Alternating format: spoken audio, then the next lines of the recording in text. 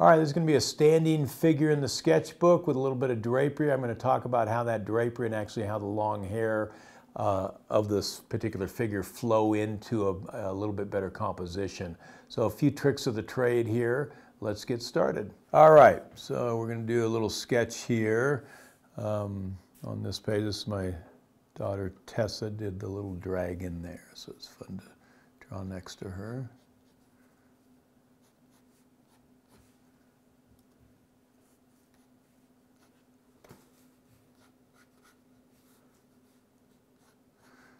And hair is great because as it gets longer, it becomes more directional.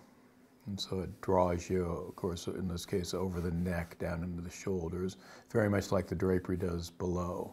So both of those costuming features, let's call them, do a lot of good work. They help tie together things that may feel a little bit broken apart or separated at first glance. Makes it a little easier to visualize the connection.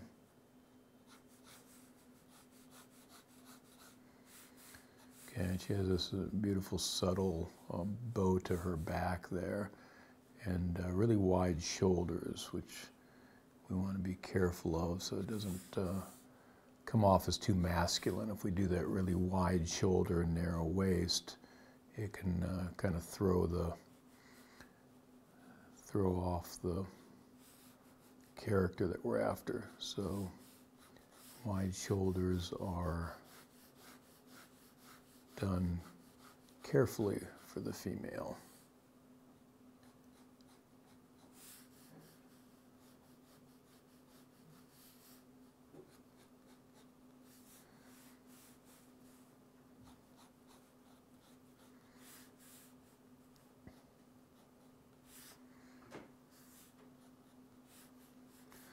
Okay, now of course the drapery is covering the middle part of those legs, and so we can't see exactly what the legs are doing, so we just make our best guess.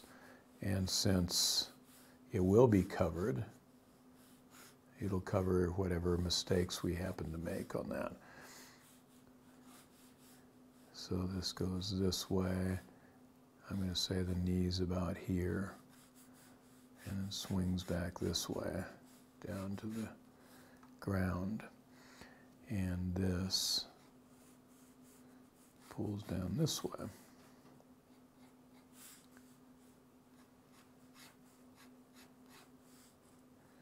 Comes down a little farther. And let's say the crook of the knee is about there.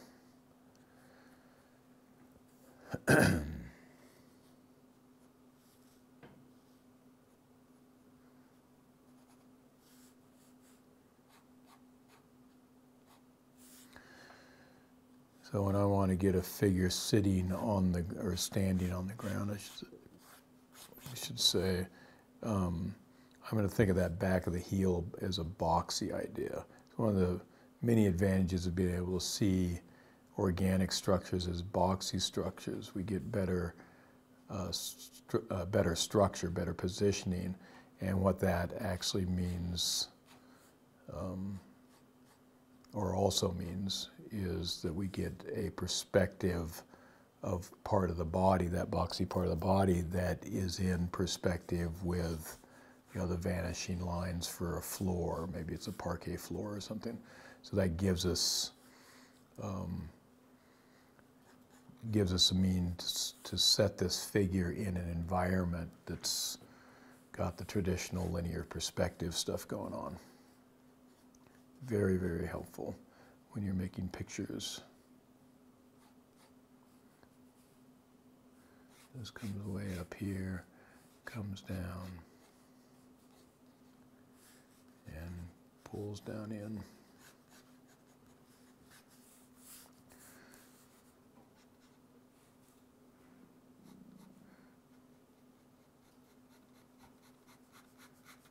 And I don't care if the shading goes beyond the silhouette that I've drawn. In fact, oftentimes I like to do that. I do it on purpose, as I've done here, because then that will show how the figure suggests how the figure relates to the background. It's a dark hair, dark shadow on a dark background.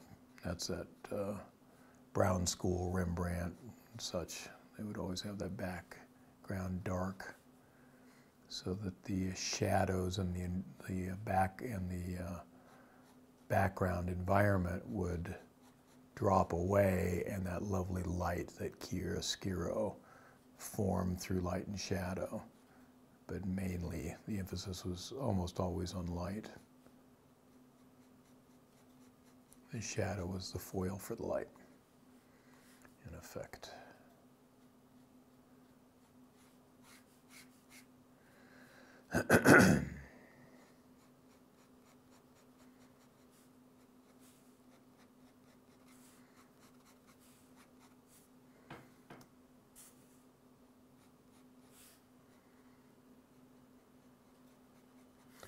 I'm going to make this side less complete than this side.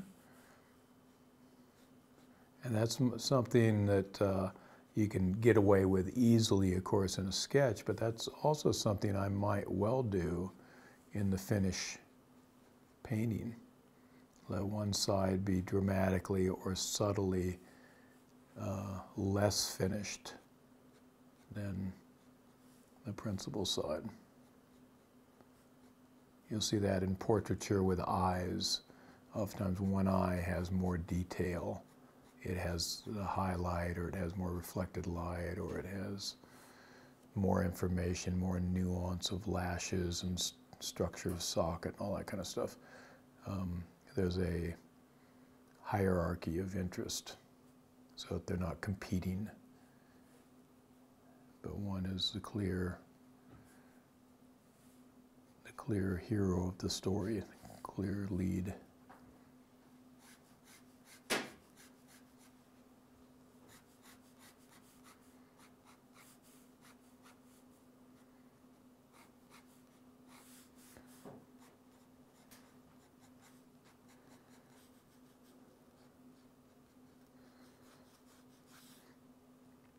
So notice now, as we used with the head to tie into the torso down through the spine, or grouping over, say grouping this over, let's bring that out a little bit more, to the shoulder, so we're not getting this lollipop kind of stick on a bigger structure that we get oftentimes with head into shoulders, so that it takes us across or takes us down through and allows a more graceful movement out of head into body. So that long hair does that. And we're getting the same thing, of course, with the drapery down below.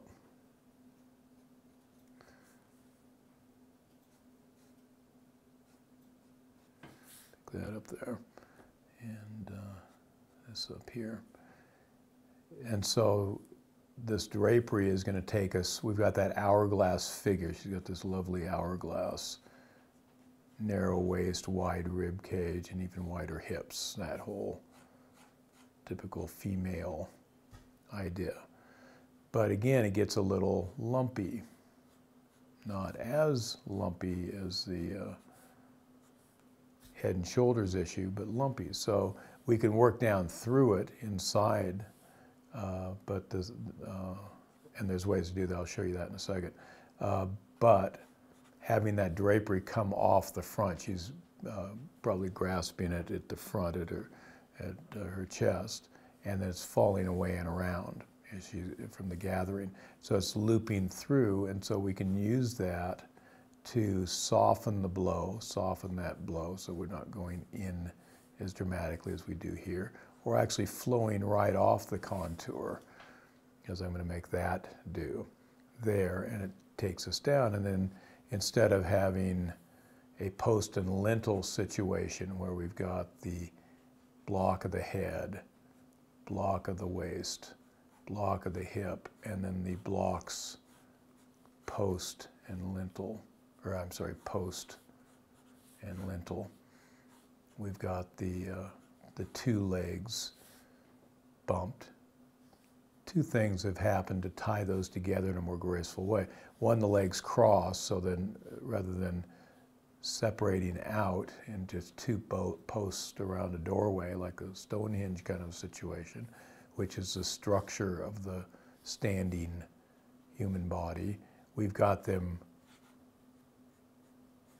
tying together like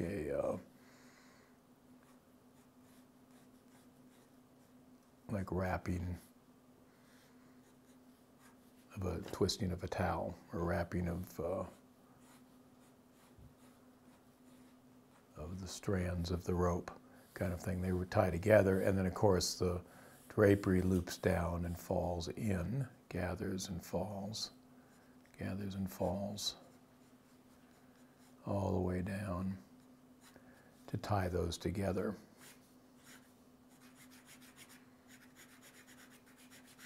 So really lovely composition there that's just happened from the model plane with the props and whatever the direction the photographer or art director gave.